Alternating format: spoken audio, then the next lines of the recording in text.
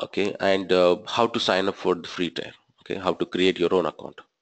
That is exactly what I've planned for today. It may take 90 minutes to 120 in between.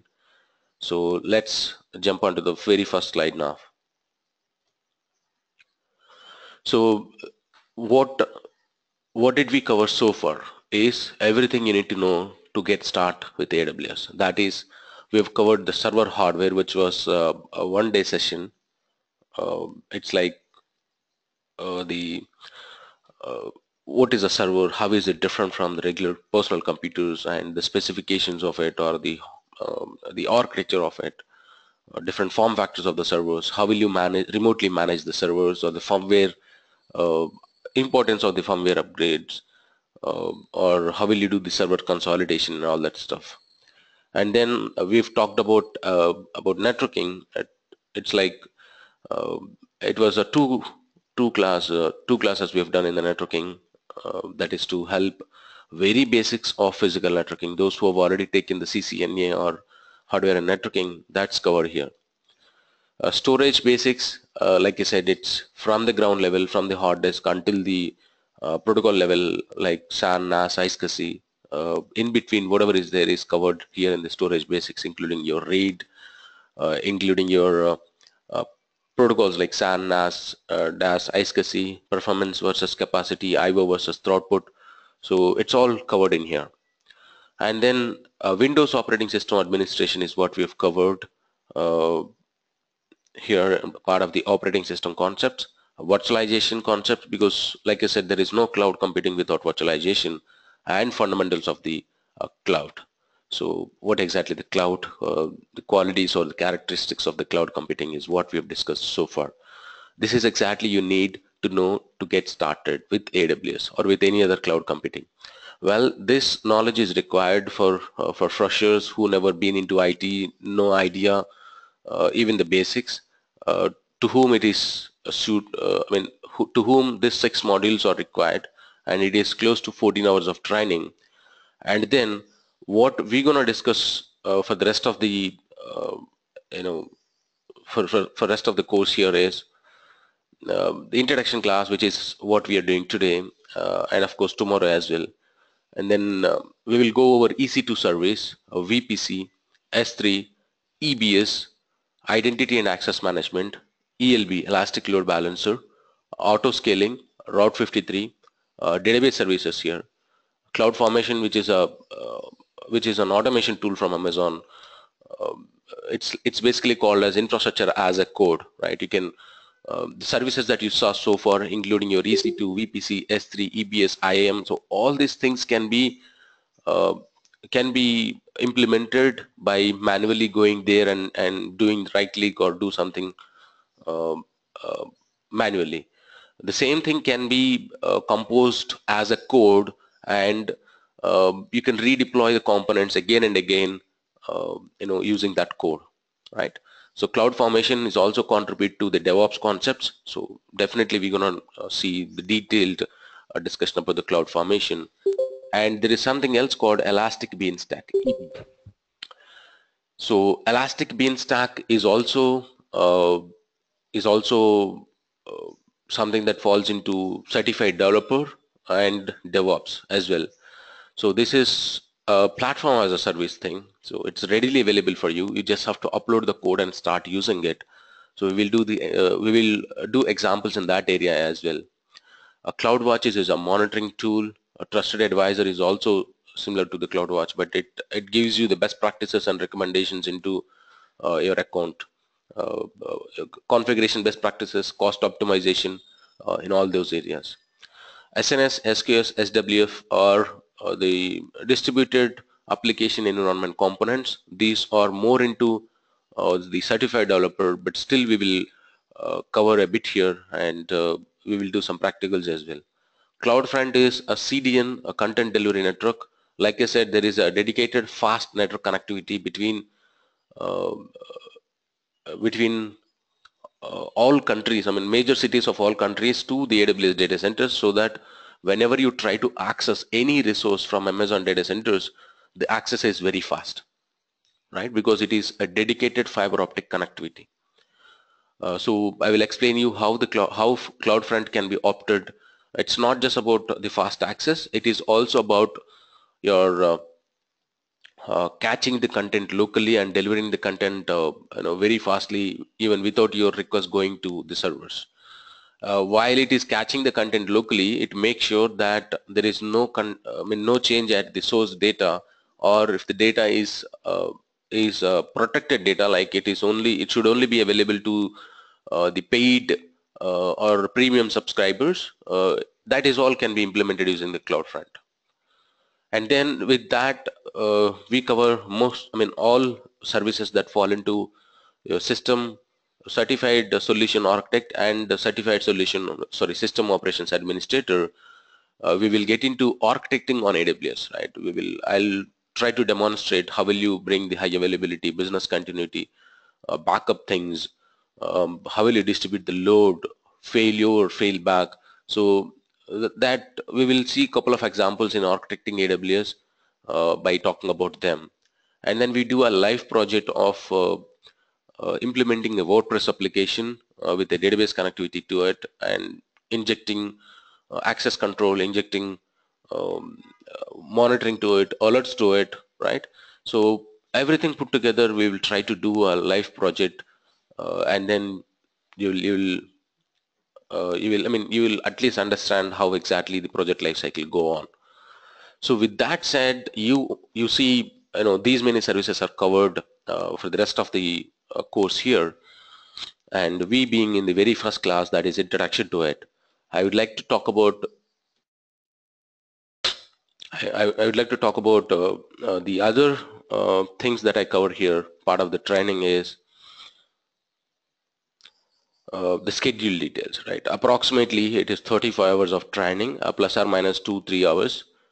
Every day it will be 1.5 hour to 2 hours depending upon the topic. For example, if it is EC2, we will theoretically discuss what EC2 is, and AMIs, Amazon Machine Images. And then the second day we will do the labs. So first day it definitely takes 1.5 hours, and second day it may take 1.5 hours or 2 hours depending upon the issues that we may face, or the interaction levels that you do, because I give enough time for the questions and answers. I just don't rush through, or I don't skip anybody's questions. Okay. It's gonna be 1.5 hour to 2 hours a day, and 5 to 6 days a week. Normally it is 5 days, and Saturday is a mutual understanding, right? So I propose to have a class on Saturday, and if you are okay, you can say yes, or else we will skip it and we'll have classes on Monday. And if you are looking for something to read because you heard me in the classes, that's fine, but you still looking for some kind of material, yes, you'll be provided with the student manuals, which are the PDF documents on topic basis. Whatever the topics that you see on the screen, you will get the PDF documents per topic. And then if you're looking for the lab assistance, because yeah, you heard me, you saw me in the class, and you got something to read, and if you're looking for something that will help you for the labs, well, we will at least do 5 labs a topic, 5 labs a topic, and you will be provided with the lab guides. Okay, with the help of lab guides, or the high level steps on what to do to achieve that particular lab. So you can use that as well. And if you are worried about your certification, don't worry, you will be provided with 500 sample questions. Those 500 sample questions are targeting both solution architect and system operations administrator. So so using those 500 questions you can practice, and I bet 60% of the questions will definitely come from these dumb files, and the remaining 40% of the questions, uh, you may you may follow me in the classes, you may read through the product documentation, right? So in different other sources you can grab that 40%. Okay, and when we go to the certification path, I'll tell you how many questions will be there in the exam, and what should be the pass percentage. And it's not just all that I've got for you. You are also covered in retake policy, meaning those who are attending the classes can attend the classes for the second time for free of cost. And I mean, don't take it on an official note, but I can, after providing all these, if you still feel that you cannot do it, I'll be able to help you with the certification. I have a, I mean, one of my friend is having a prometric center in India, so I should be able to get your certifications done no matter which location are you in, uh, I mean, in this month or in the coming months. All levels of certification, including the associate level, professional level, DevOps, all certifications can be done no matter where you are. Interviews, my help will be there for you even for the interviews. It doesn't mean that I do the proxy calls, but I'll definitely help you crack your interviews. Okay, if you have any questions, you can feel free to call me or mail me so that we will fix an appointment and we will talk about it. And job support, uh, I mean, as you all know that don't think that I'm going to provide you the job support, but yes, if you have any questions or anything like any help needed once in a while, not on a regular basis, you can definitely shoot me a mail. I'll respond you back. But if you need a proxy interview help or if you need a job support, there are a few guys I know who does it. Definitely, you still can reach me. I'll be able to redirect you, or I'll be able to point you to the exact contact. So this is exactly the training program that you're going to do for next next 3 to 4 weeks of time. And I'm anytime if you have any questions to ask or any area that you feel should be extended, feel free to propose, and I'll definitely take your I'll take your point, right? And the other point that I would like to highlight here is it is not just one training program that we are doing. It's not a solution architect or it is not a system operations administrator. It is mix of it. After completing this training, you should be able to take either of the certifications or both the certifications. Okay, and with that said, let's get into the AWS concepts and let's try to understand what exactly it is. Firstly, AWS provides on-demand delivery of IT resources via the internet on a secure cloud service platform. It can offer you compute, storage, database, content delivery, Internet of Things, big data, analytics, whatnot. So they have got a huge number of services in their catalog, in their portfolio. Okay, so they provide IT services, right? The IT, when I say IT services, it could be anything. It could be a server, it could be a database, it could be the monitoring, the DNS service, it could be desktop service, it could be analytics, right? Internet of Things, platform as a service. So any IT resource can be delivered over the internet in on demand and pay as you go, right? That is exactly what any public cloud provider does. So AWS. So AWS provides you IT resources via the internet, right? On demand. So if you guys know the fundamentals of cloud computing, there you can understand AWS is no different from any other public cloud provider because they must have to have those 6 qualities, the 6 characteristics of the cloud computing: on demand, rapid elasticity, wide network access or broad network access, self-service, right? So those 6 qualities, you can put all those 6 qualities into AWS and you can make a definition, and that's exactly what AWS does. So for now, you can consider AWS provides IT services on demand over the internet in pay-as-you-go model, right? And when I say IT services, they have huge list of services that falls into different categories. As we are doing the solution architect and system operations administrator, we are only focusing on infrastructure as a service delivery model. Okay, and today Amazon Web Services provide a highly available, scalable, low-cost infrastructure platform in the cloud that is actually serving in 190 countries on the globe at this point of time. So how are they able to provide highly reliable, scalable, and low-cost infrastructure? Well, because of their global presence, because of their global infrastructure, they have got many data centers, at least 16. They have 43 data centers in 16 different countries. So if you are a company and you would like to set up IT on your own, at max what you can do is you can have a primary data center and you can have another data center in a different city nearby you, which is a near DR kind of thing, a disaster recovery site. And if you would like to have a far DR, maybe in a different city in the same country, or uh, a data center in a different city in a different country altogether, then it's like you can have it, but a lot of cost involved, and you need to have teams, hardware setup, the real estate.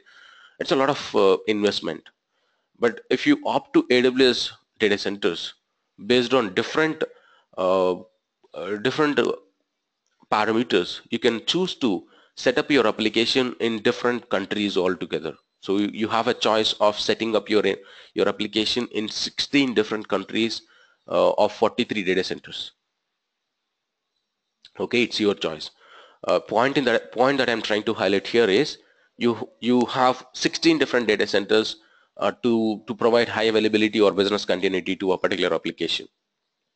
If it is a traditional data center, you may have only one data center, or two, at max three data centers, and it is not possible for you to scale to an extent of having 43 data centers in 16 different countries, right? And since the beginning of the AWS, they have introduced, I mean, they have released new services and features that's close to 1111. So since the introduction of AWS, they have released 1111 new services and features. They have introduced more than 40 new services and announced 48 price reductions. So 48 price reductions are what 2007 was the year they've announced EC2 services, which is a virtual server or a server in the cloud in Amazon data center. So since 2007 until now, it's close to 10 years, and it is 48 uh, times of price reduction. So it is on an average 5 times a year is what the price is reduced, right? So reason that they keep reducing the prices is to make sure their services are available to every I mean to all kind of business uh, entities. Okay, it's not like just only for the big multinational companies who can afford the price, but it is for every single company who are looking for the public cloud services, right? So that's the reason they've reduced the prices 48 times over the period of 10 years. And then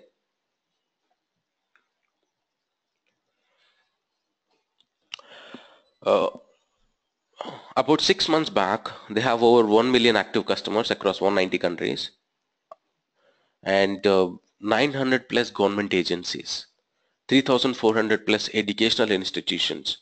They have non-profit organizations. They have medical organizations or medical institutes, the MNCs, the startups, the medium-scale companies. So, of that 1 million active customers, if you see, customers are from different business backgrounds. Like you see, the government agencies, educational, non-profit, uh, health institutes, your multinational companies, startups, medium scale, right? So the customers are from different business backgrounds, which is exactly what AWS is targeting.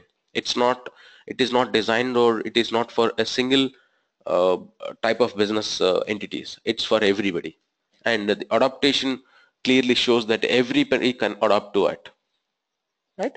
So they have, like I said, they have the data centers in 16 different countries. They call it as regions. They have 42 availability zones, which are nothing but the data centers, and they have 54 edge locations, which are the content delivery networks. So there is a edge location in every major cities of all the countries. So in India, we have three edge locations. One is in Delhi, Mumbai, and Chennai. Three edge locations. So we will talk in detail about these regions, availability zones, and edge locations. But to introduce you what exactly AWS is a public cloud hosting company, right? The public cloud services providing company. They have customers in 190 countries, and the customers from different business backgrounds, as you see. And they have the data centers spread across 16 regions, 42 availability zones, and 54 edge locations, right? Uh, this is it, and they have services falling into different categories: infrastructure as a service, platform as a service, software as a service, storage as a service, database as a service. So different categories, and each of these categories you have different services. For example, database as a service. In database as a service, you have different database engines provided as a service. For example, Microsoft SQL or MySQL, uh, and PostgreSQL, right? So these are into RDS, relational database category. So there are different database engines. Similarly, if I go to the NoSQL category, you have different services like DynamoDB or MongoDB, or different other databases in that category. The big data, yes, they have Redshift. Analytics, uh, they have different services. So uh, different areas and different services are available in Amazon Cloud. Okay, so we gonna cover most of them, part of the solution architect and system operations administrator training. And to talk about the history of Amazon Web Services, 2002 was the year that web services, Amazon Web Services was born.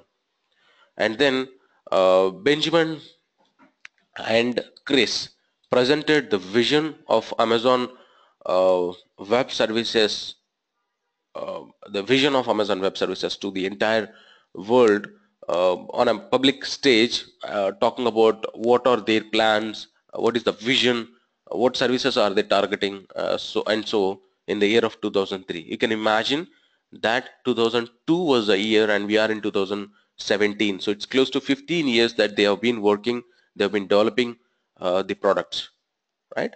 So maybe the last 2 years or 3 years, so we started seeing the web services adaptation in the IT, and we started learning it. But it was started, I mean, the development was started 15 years back. That's the reason that Amazon is leading the market today over the other cloud providers like Oracle or Microsoft, right, or OpenStack. The other, if you compare the other 12 or 13 competitors in IT, those who are into the public cloud service providers, so Amazon is leading the market. Amazon is the first priority to the customers because they have rich set of features, huge list of services, right? That is just because they started the development in the year of 2002, and Microsoft realized it very late, and the other cloud providers also realized it very late. That's the reason. And it's not just, people may be thinking like, which cloud should be adopted? Should I get trained on Microsoft Cloud, OpenStack, AWS, VMware? Which is the right one for me to get trained on? Well, uh, I was thinking, personally, I was thinking Microsoft may beat Amazon because Microsoft have got uh, you know almost all products in their portfolio, right? Starting from the Microsoft Office until the big data or the collaboration, content collaboration services like SharePoint, mailing services like Exchange, web services like IaaS or whatnot, right? They have all services in their portfolio. So they can offer the services at a cheaper price because they don't have to consider the licensing price. But if you go for web services, Amazon Web Services, Amazon have to pay for the software licenses to Microsoft or software licenses to somebody else whose services are they going to host. So the price, I was thinking the price is going to be a key. So Microsoft definitely can offer it at a cheaper price, but Amazon made a smart move of announcing the official partnering with VMware. So in the next couple of months or in the coming year, we may see a lot of new features and enhancements to the cloud come with the partnering of VMware. So we all know that VMware is into the product making. They are the market leading company into the data center virtualization, cloud, disaster recovery, network virtualization areas, but they are not into services. VMware never says that we have a data center, we're going to provide you uh, the virtual machines or whatever over the cloud. They are not into it. They are completely into the product development. So now the Amazon into the services, VMware into the product development, uh, announced the official partnering, so that we definitely gonna see more and more features, which is exactly what the industry need today. Okay, so and in the year of 2004, the first Amazon service launched for public usage. It was SQS, Simple Queue Service. So what is this? How will it help the applications? It's something that we're going to discuss later point of time, but it was announced in the year of 2004. And in the year of 2007, Amazon claimed that they have 1,80,000 developers signed up, because initially it was just the platform as a service that they've announced, and in the same year they have EC2 services also announced. Okay, and in the year of 2010, um, the Amazon.com and the AWS services, right? The e-commerce and the retail market is separated as two different entities. And in the year of 2011, there was a major outage that was a very first outage, and it was a major outage. In fact, a portion of the EBS volume was stuck, and it was I mean, we were not able to do either read or write operations onto it. And it was actually, the outage was for 2 days. It took them 2 days to restore the services fully, and that was the very first outage. And in the year of 2012, from then the series of outages happened in different areas of the data center. uh,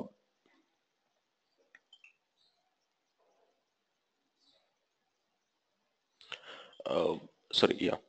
uh, so later in the year of 2012, several websites that rely on Amazon Web Services taken offline due to a severe storm. It's actually a natural thing that has happened. North Virginia is one of their oldest, or for that matter, it is the first data center, and uh, it's a first data center, and the largest data center too. Okay, so uh, the storm hit their largest data center, resulting which there were many websites that were taken offline, and the services was restored later point of time. And uh, to take this particular example, North Virginia data center was hit by a natural disaster. So in that time, the web services have to be taken offline. But it is also the customer's responsibility what to do in such situation, right? How to plan your application continuity or your business continuity. Well, you might have definitely deployed one more server in a different region altogether, uh, and then you maybe do a load balancing in between. If one data center hit by any kind of outage, that should not impact your application continuity, and that's a planning that you do. But if you have a single data center, yes, for any reason there is a possibility or probability that that particular data center may go down.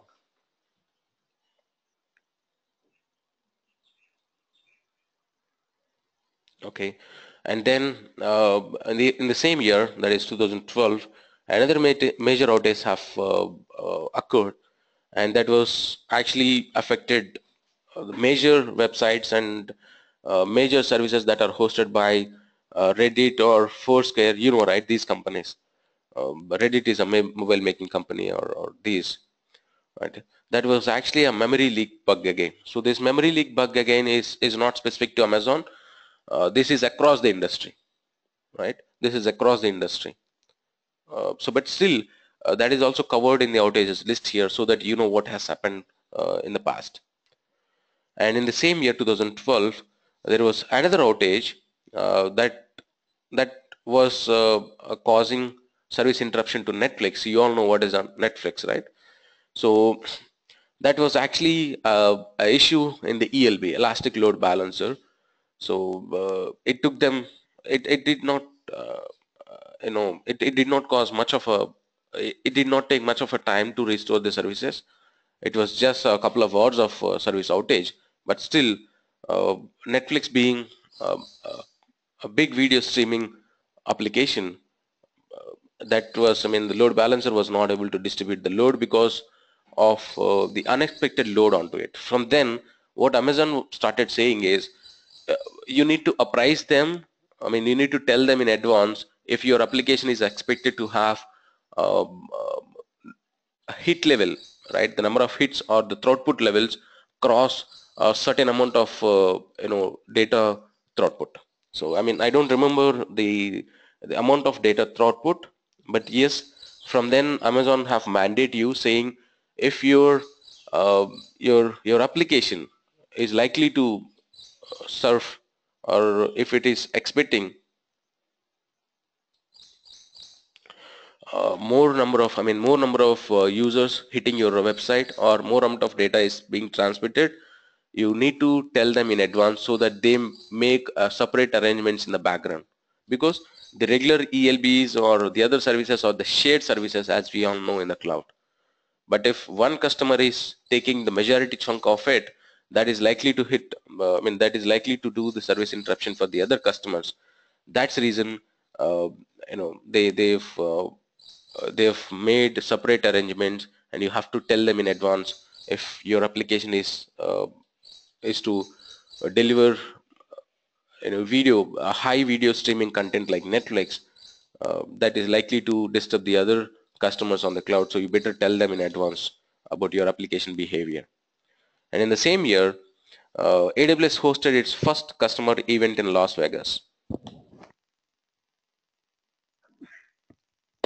So these customer events are uh, the events that everybody is doing today, like the VMware, VMworld, or the Oracle World, or the ServiceNow, right? I mean, even Microsoft does it. It's like engaging the customers, or the partners, and announcing the new features, kind of thing, or the enhancements that they have done, or any price reductions.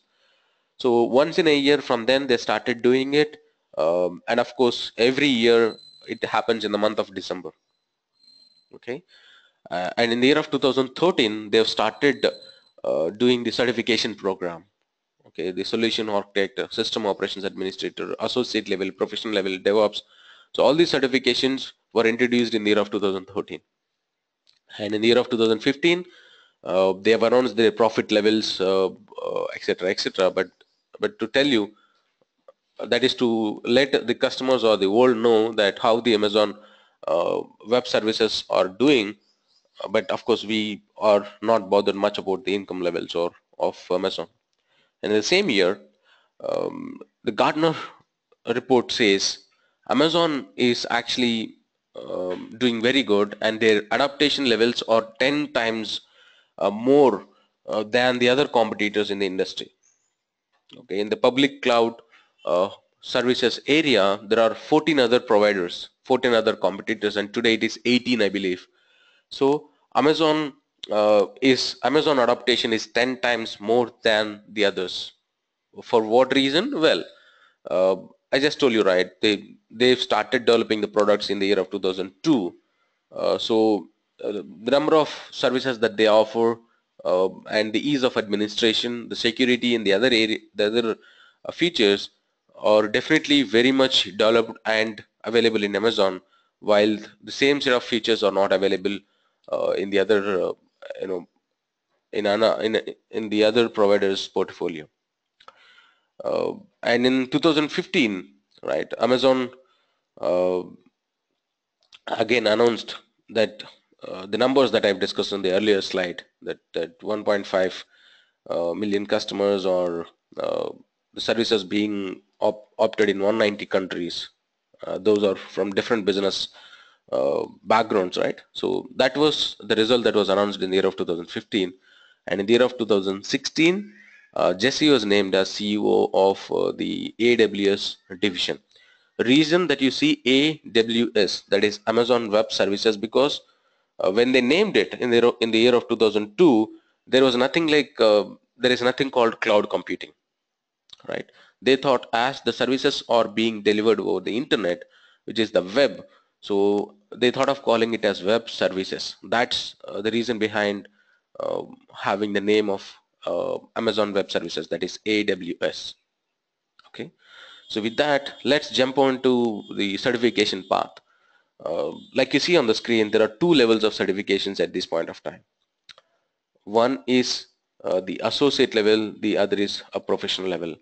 So at this point of time, the professional level is being the topmost category, associate level is being the entry level. So somebody to be a professional level guy, you must have to take the associate level certification. However, the training is not mandatory for any of these certifications. Even without training, you can go there and you can give your certification program. Okay, so Professional level is something like I said, you just cannot skip these and go to professional level. You must be associate level certified.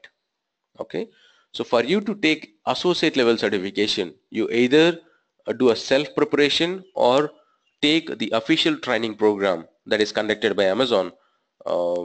Like you have technical essentials of web services, or uh, your solution architect certification program, which is a 3-day training, or the system operations administration training program, which is a 3 days program. Right, you can take the official training programs, which will cost you 65,000 rupees each of those trainings. The solution architect alone will cost you 65,000. System operations administrator alone will cost you 65,000. Technical essentials will cost you something close to 25,000 rupees. And sorry, or you can also take training from the freelancers like me, or you can also do a self preparation, and you can go for the certification. So one thing that I would like to highlight here is our training program is definitely 2 to 3 times better than the official trainings that you do. Okay, I bet it is. I mean, I can give you on in written, our training program is 2 to 3 times better than the official training programs, because I normally the corporate trainings or the official training partners will engage me to deliver the same official trainings. So I also go on official trainings to deliver it in 2 days or 3 days. So we don't focus anything on practical. We will be given with the set of slides. We just have to run through them.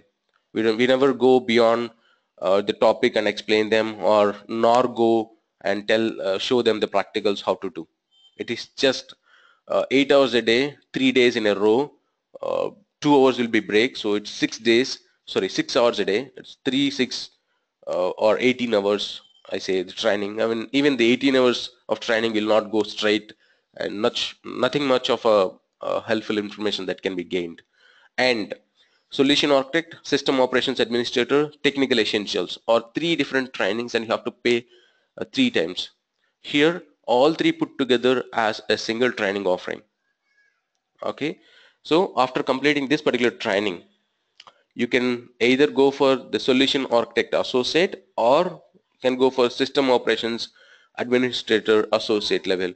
And from the certified developer, 50% of the course content is covered, because the same services fall into this category as well. EC2, VPC, S3, whatever the services that we discuss here in these two certification program, 50% of it falls into developer as well, certified developer.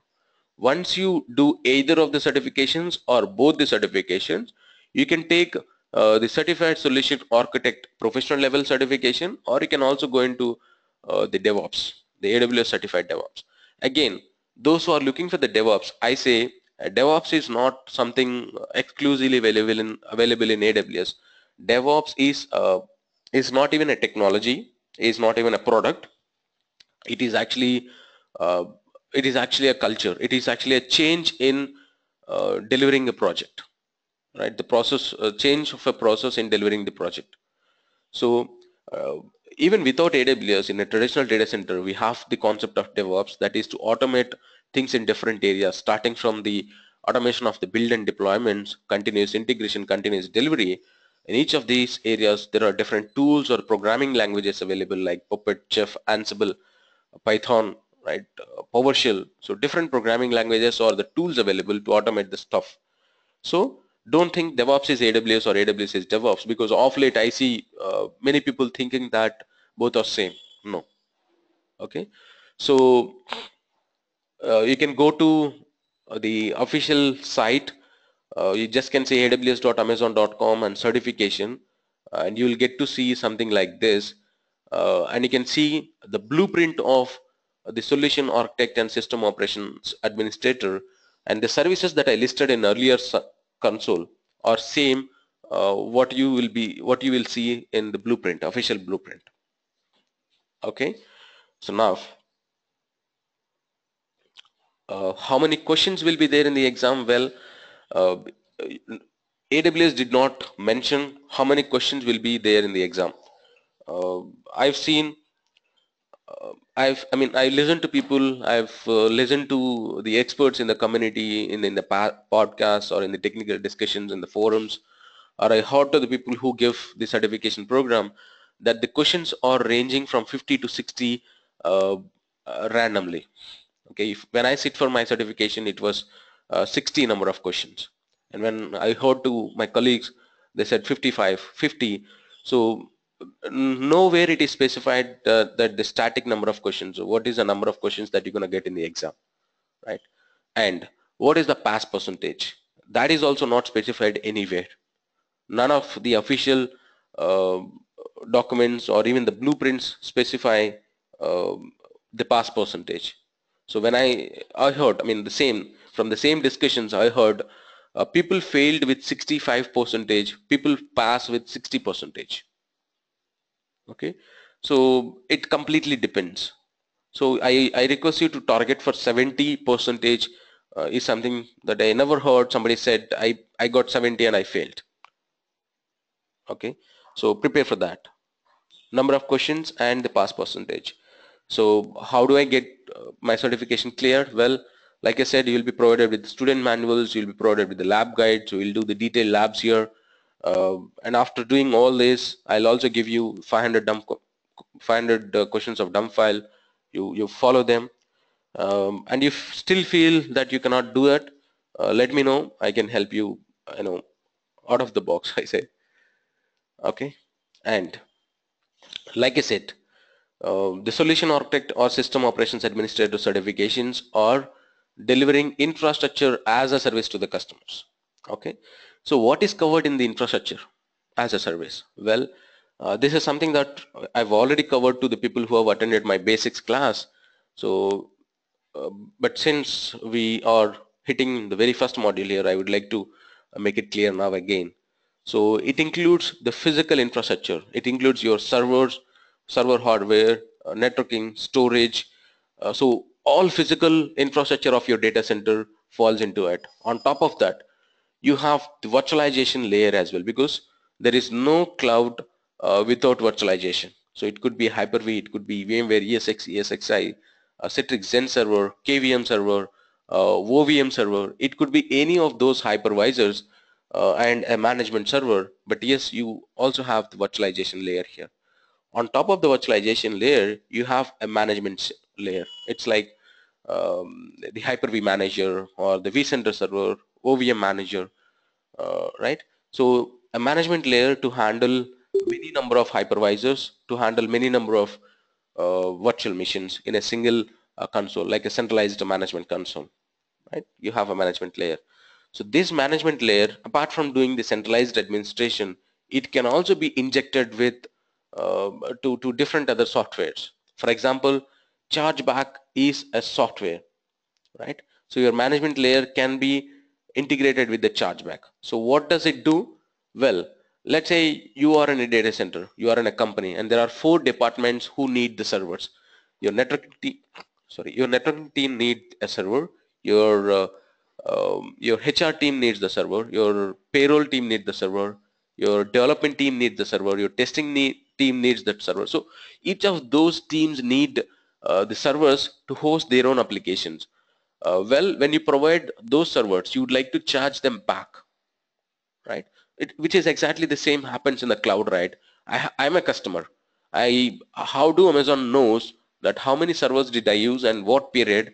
Uh, Otherwise, they cannot bill me, right? They cannot say how much do I have to charge him. Okay, so let's say the mobile operating companies. How do they bill you end of the month if it is a postpaid connection?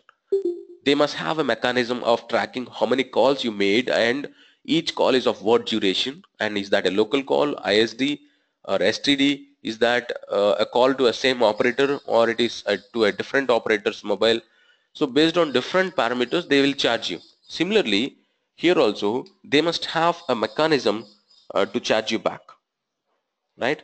How many servers did you use, what operating system was that, what configuration was that, and how long did you use? So to based on this tracking, they'll be able to charge you back, right? They'll be able to charge you back. So So this chargeback is an application that must be integrated with your management layer. And then the capacity management. So with the help of capacity management, because in the cloud, they just cannot say, hey, if you need a server, put a request today, we will provision the servers, we will put a request to provision to buy the server hardware, and we will configure them with the hypervisor, with the virtual machines, templates, all that, and we'll make it available in next 20 to 15, sorry, 15 to 20 days or 30 days. That's not something, the operating model of the cloud. It is on demand. When you need it, you should be able to take it. You should be able to provision it. So for you to do that kind of, for you to provide that kind of services, you should be able to do the capacity management. So there are capacity management tools that tells you in next how many days the current capacity will exhaust, or how much more capacity do you need to add in all the areas, in networking, in storage, in servers, in database, in all these areas.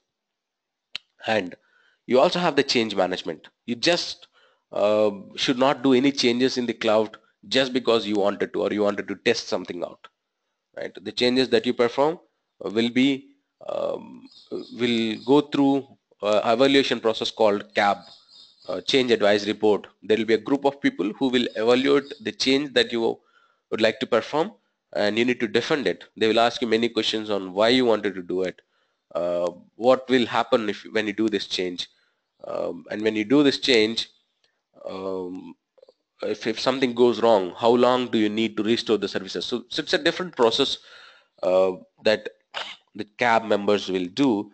Once you answer all the questions, and once you have the implementation plan, rollback plan readily available with you, that's when they approve it, and that's when you can do the change implementation.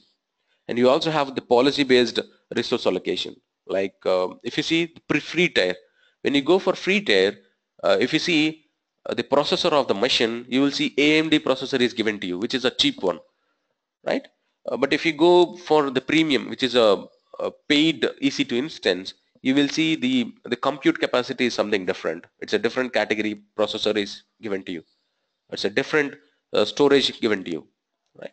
So that is a policy based on the level of service that you choose to, uh, the similar, I mean, in the back end, the respective services are provisioned for your server. And the performance optimization, lifecycle management. So like I said, these are all the different softwares. Those were injected to your management layer, so that at a cloud level,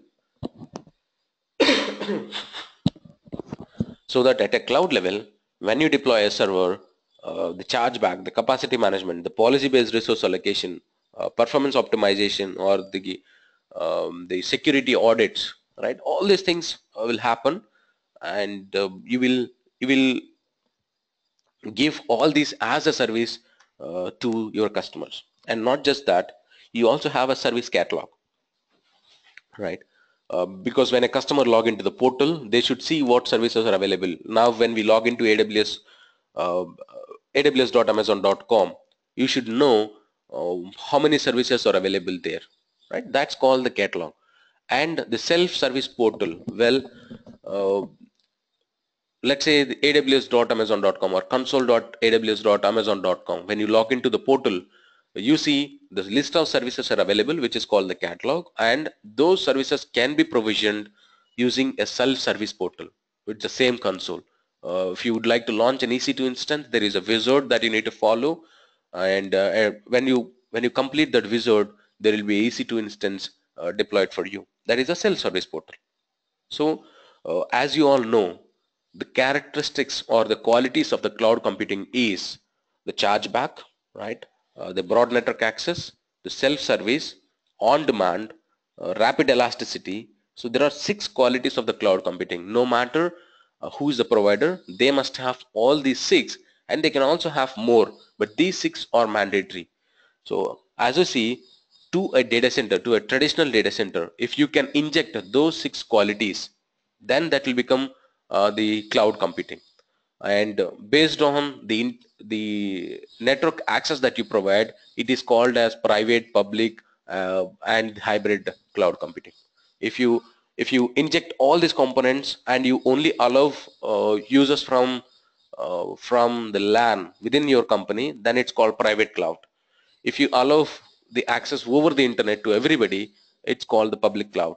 If you have mix of it, it's called the hybrid. Or if you have a community, right, the companies uh, form as a community and access is only allowed to those set of companies, it's called a community cloud.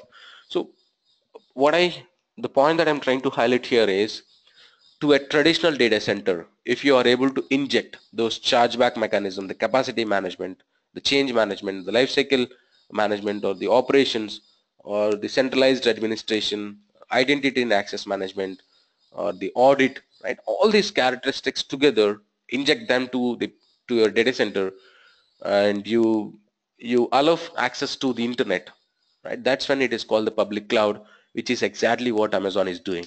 Amazon must also have a data center.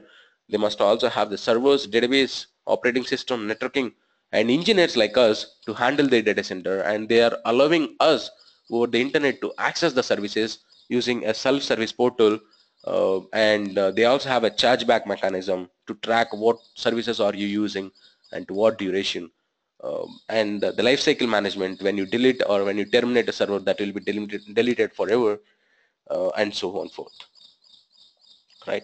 So this is what the infrastructure as a service delivery model. And to move on, the elasticity. Okay, so as we are all talking about the cloud computing, the rapid elasticity and all that, uh, our traditional data centers cannot meet the workloads like what you see on the screen. For example, the very first one in the left hand side, you see it's on and off. The traditional data center cannot meet such kind of requirements. Let's say you have a server that need to be power on for 2 days, off for 1 day, and power on for another 3 days, off for 1 day, right? So this is a trend that the server is doing. When the server is off here a day, another day, 3 days here, and 5 days it is on, 3 days it is off. uh, when it is off, the server hardware that you procure, it's unnecessary investment, right?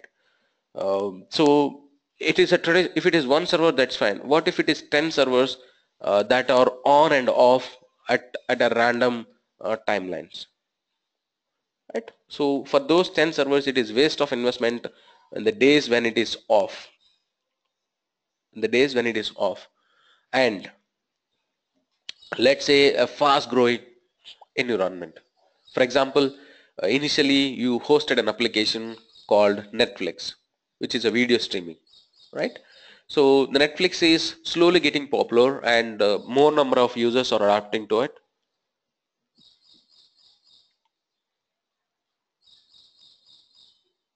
More number of users are adapting to it. So as the demand is growing, the amount of resources that are needed is also going high. So if it is a classic traditional data center environment, initially you hosted two servers, and as the number of requests are going high, two servers will not be sufficient to meet up the demand. So that's when you may choose to add more number of servers here. But that is always in a reactive approach. I mean, that is always like you either end up doing over provisioning or the under provisioning. Right? This is not an effective way of handling things. Or there is a variable peaks, right? There is no a prediction as such. There is no prediction. It's on a random basis. It is just the utilization is going high, coming down, going high, coming down. In this scenario, you certainly cannot, uh, provision a static number of servers. For example, let's say you provision two servers, and the two servers are static here. It's the red line that you see. Sometimes there is extra resources that are available. Sometimes I mean, there is it's like two servers are over provision. Sometimes it is under provision. It's over provision, under provision. So even this kind of requirement your data centers cannot meet. And predictable workloads, for example, entertainment sites that will be utilized much during the weekends. So weekend it goes high, and in the weekdays it comes down. Here also you will not be able to meet if it is a traditional data center, because during the weekend you certainly cannot add more number of servers to the service, right? You just cannot procure more number of servers only in the weekend add them to the service, remove them on Monday evening, add them back on the Friday evening. That is not possible. So in all these areas, if it is a cloud like AWS, and they have something called auto scaling, and they have something called EC2, and they have something called reusable components, right? So there is always somebody who is looking at your application utilization, your application demands, and they will deploy the number of servers required always, the number of servers required always. For example, if you need on Friday evening, you need 4 servers, and on Monday evening you just need 2 servers. So this is automatically taken care. You don't have to go there, add 4 servers, remove 2 by Monday evening. That is all automated. And the beauty is you only pay for 4 servers for Saturday, Sunday, and you only pay for 2 servers during the weekdays, right? Because pay as you go, right? That is the elastic computing. So there is a elasticity. You can scale up, scale down, of your choice on demand. And to talk about the regions and availability zones, well, like I said,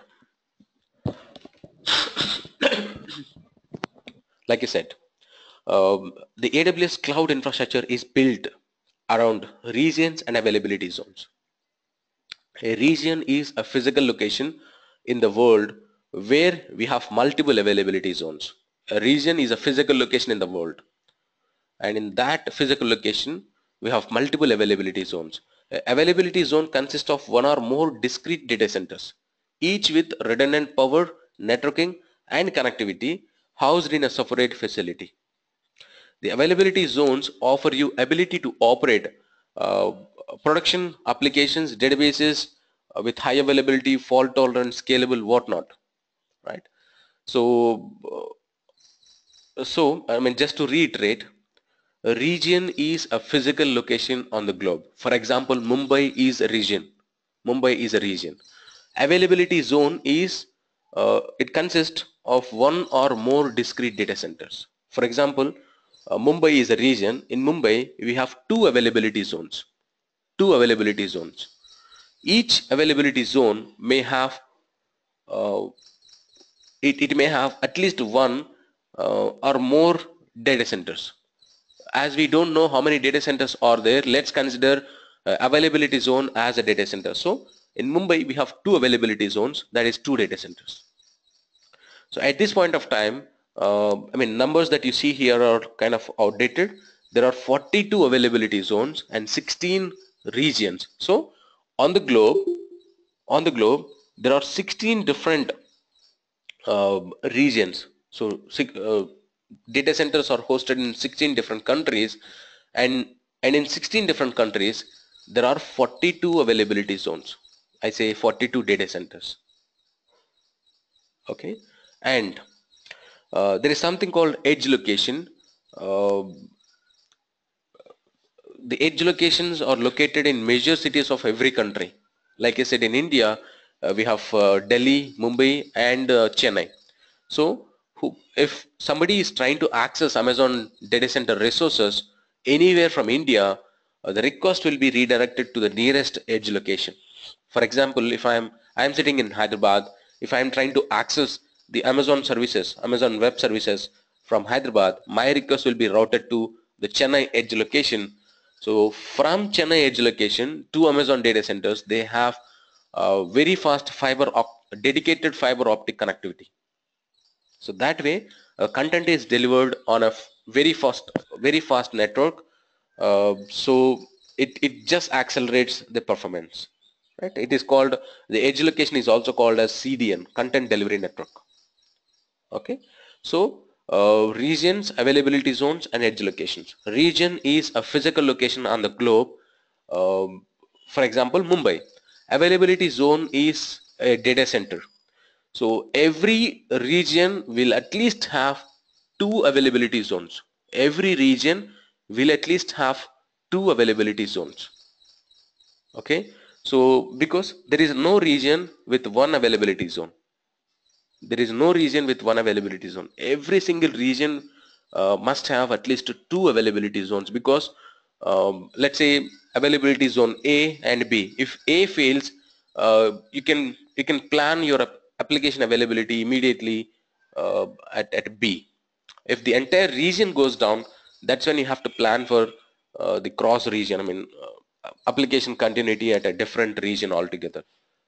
Okay, so the point that I'm trying to highlight here is, you knowing the regions and availability zones, content delivery network, you can plan your application deployment on the cloud effectively. A region is a physical location, availability zone is a data center. So every single region will at least have two data centers, and like I said, North Virginia is being the largest data centers. They have 5 availability zones in that particular region, 5 availability zones. And edge location is a content delivery network, which is a very fast dedicated fiber optic network connectivity between the edge location and the Amazon data center. And this is exactly how it looks like. Let me take this link and show you.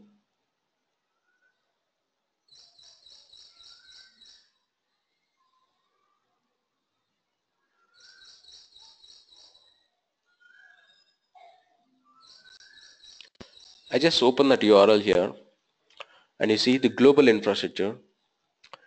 Amazon Cloud operates 42 availability zones, 16 regions. Okay, so there are, with 5 more availability zones and 2 more regions coming online through the next year. So this is something for next year, uh, and you can understand that they keep developing their, I mean, they keep expanding their data centers. They keep expanding their data centers. They keep expanding the global presence. So you can see this numbers that you see here are the region, and the numbers are the availability zones. You cannot see any number with 1 or less than 2, right? You see at least 2 and more than 2. It's 2, 3, 5 is what you see. So in that region there are 3 availability zones. In here there are 2 availability zones. Here 5 availability zones, 3 availability zones, right? You see here in India there are 2 availability zones, right? So that's the global infrastructure. You can see in what country, in what city you have the availability zones and regions available. In North America, this is the status. Similarly, if I just come down, South America, that is the status, and Europe you can see, in Asia Pacific. So the region wise you can see the breakup, the number of regions and availability zones that you have, and when it was launched, the dates, etc. And apart from this, if you also would like to see, if you would like to see what the edge locations list, you can see that as well.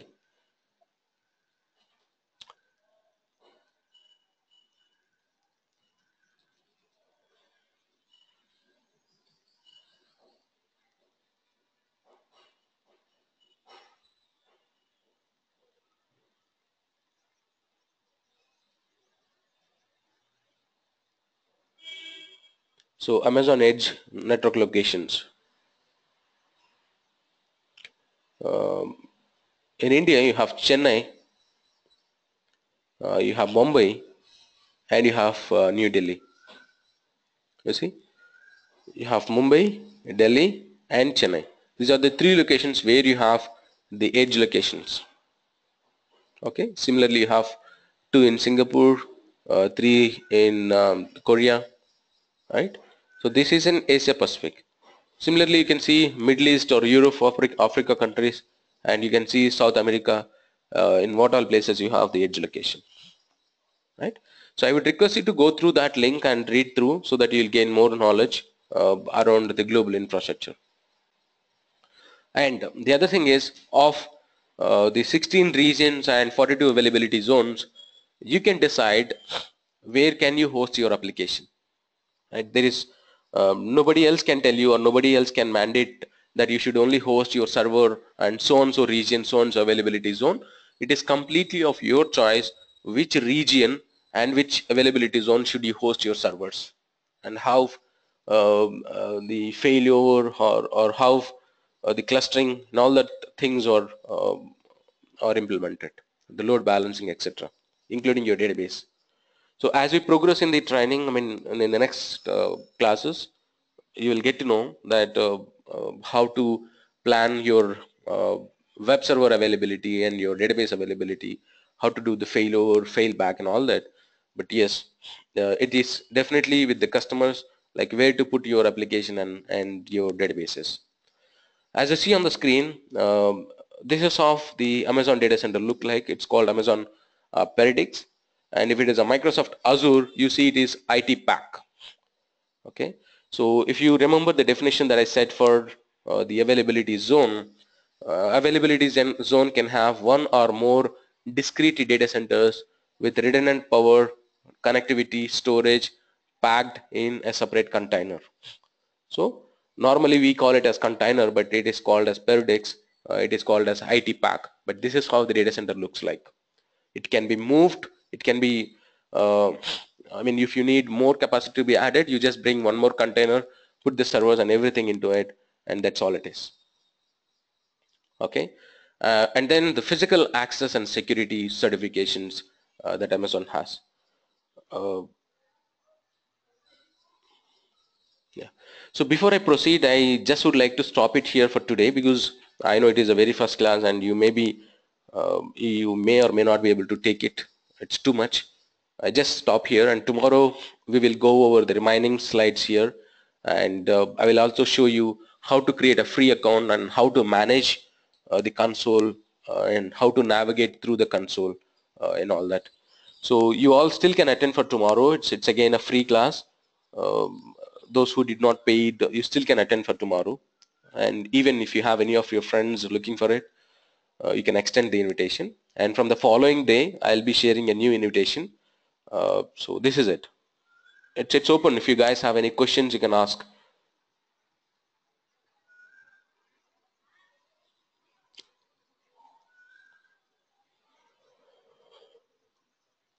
Any questions, guys?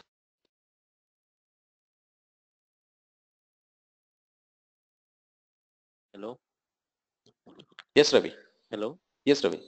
Venkat. Actually, I have a doubt in DevOps side. Hmm. So we need to make infra for DevOps tools. Uh, uh, Sorry, come again. We need to. Sorry, we need to build infra for DevOps tools. Infra means server or I mean, see, when I say DevOps again, it mix of a lot of things. So DevOps is basically to automate different areas of your IT. Okay, so okay, if you wanted to automate the build and deployment of the servers, initial build and deployment, yes, it okay, needs, there are different options you have. You go for cloud formation, or you can go for Puppet, you can go for Chef, or you can go for Ansible, you can go for Python scripts. So there are different options you have. So it depends upon which option you choose. If you choose Puppet, yes, you need to have a server where the Puppet is installed, and the DNS servers, etc., etc. It's a different setup altogether. If you want the cloud formation, well, you don't need any infrastructure to be set up. The cloud formation is available as a service from Amazon. You just have to go there, write your script, and that should deploy your servers. So it depends on the type of tool, I mean the tool or the programming language that you choose to implement your DevOps. okay. So all modules by default coming from tools, right? Yeah, All modules means configuration management tools like. yeah. So different options we have. Okay, okay, okay, okay, okay. Thank you. Yeah. Any other questions, guys?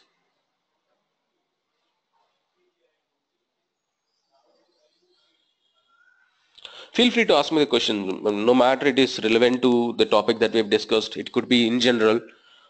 Feel free.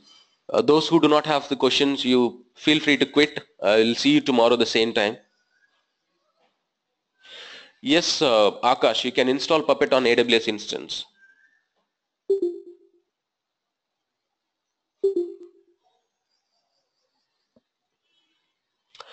Any other questions?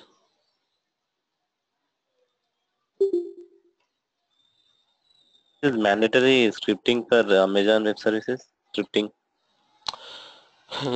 It's a question back to you. I mean, it's all how you wanted to deal with. If you wanted to automate things, you script it, or if you are happy doing it manually, you let it go. Mostly the companies are doing automating today, right? Adapting to Okay. the cloud is the first stage. Uh, Okay. so that stage is already covered. That's already done. The next thing is people are automating it. Okay. Okay. Thank So Venkat is asking how is the current market in India? Well, it's like it's the same that you see in US, right? It's a global market, right? So I don't say it is too good or it's too bad. It's average. They're looking for really techie guys. I don't say there are no opportunities. There are opportunities, but you're skilled enough, then yes, you'll be able to do it. So Chris Sai says, I am from Linux background. Do this help me? What prerequisites for this AWS? Well, this program is especially for the server admins.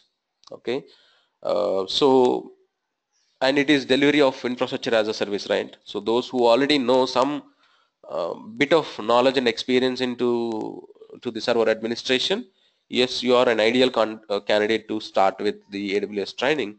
And since you are into Linux, it is an added advantage for you. Your Bash scripts or any other automation things or administration skills that you have learned so far will definitely be used in Amazon cloud as well.